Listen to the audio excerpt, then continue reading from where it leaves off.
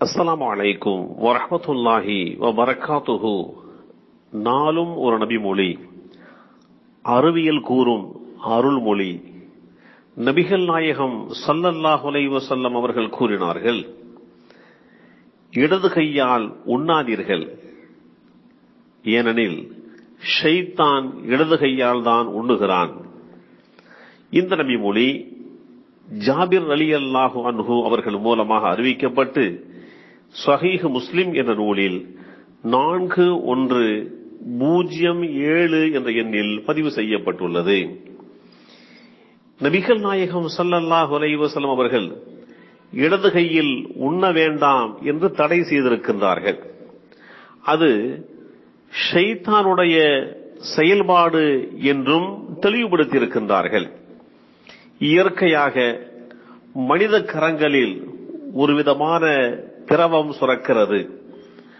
ஆனால் வலது கரத்தில் சுரப்பது நன்மைக்குரிய திரவம், இடது கையில் சுரப்பது தீங்கை விளைவிக்கக்கூடிய சுரப்பியாகவும் உள்ளது. எனவே வலது கரத்தால் சாப்பிடும் போது அந்த திரவமும் உள் சென்று மனிதனுக்கு நன்மைகளை ஏற்படுத்தி கொடுக்கின்றது.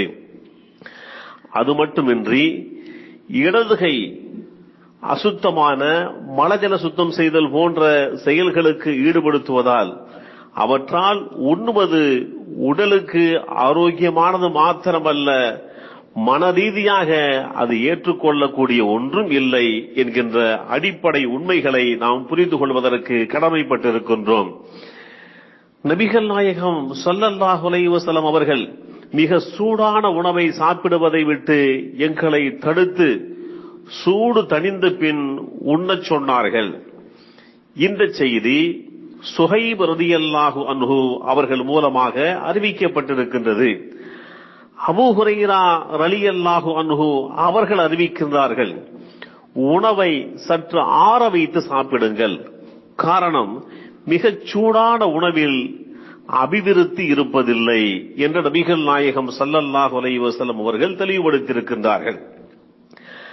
உணவை மிக சூடாக சாப்பிடுகின்ற போது ஆன்மீக ரீதியான உண்டான பாதிப்பு என்ன என்பதை நபிகள் நாயகம் ஸல்லல்லாஹு அலைஹி வஸல்லம் அவர்கள் கூறிவிட்டு அபிவிருத்தி குறையும் என்று தெளிவுபடுத்தியிருக்கின்றார்கள்.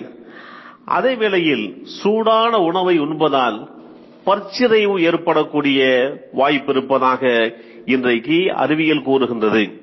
சூடான உணவு நம்முடைய பற்களை சேதப்படுத்தி மிகப்பெரிய சிரமத்திற்குள்ளாக்கிவிடும். அதே போன்று நாவில் இருக்கக்கூடிய ருசிக்கும் திறனில் குறைபாடு ஏற்பட்டு விடுகின்றது. வாய்ப்புண்கள் அதிகமாக வருவதற்குண்டான சாத்தியக்கூறுகளை ஏற்படுத்தி விடுகின்றது.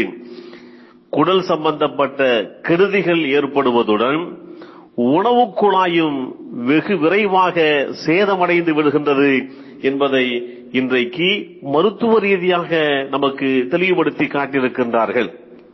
ஆக நபிகள் நாயகம் ஸல்லல்லாஹு அலைஹி வஸல்லம் அவர்களுடைய வழிமுறைகள் ஆன்மீக ரீதியான உண்டான சிந்தனைகளை ஏற்படுத்துவதோடு மாத்திரமல்லாமல் அறிவியல் ரீதியாக பல உண்மைகளை இந்த உலகத்திற்கு தெளிவுபடுத்தியிருக்கின்றது. எல்லாம் வல்ல அல்லாஹு தஆலா நபிகள் நாயகம் ஸல்லல்லாஹு அலைஹி வஸல்லம் அவர்களுடைய வழிமுறைகளை நம்முடைய வாழ்க்கையிலே எடுத்து நடக்கக்கூடிய பாக்கியத்தை நம் அனைவர்களுக்கும் தந்தல் புரிவானாக. அஸ்ஸலாமு அலைக்கும் வரஹ்மத்துல்லாஹி வபரகாத்துஹு.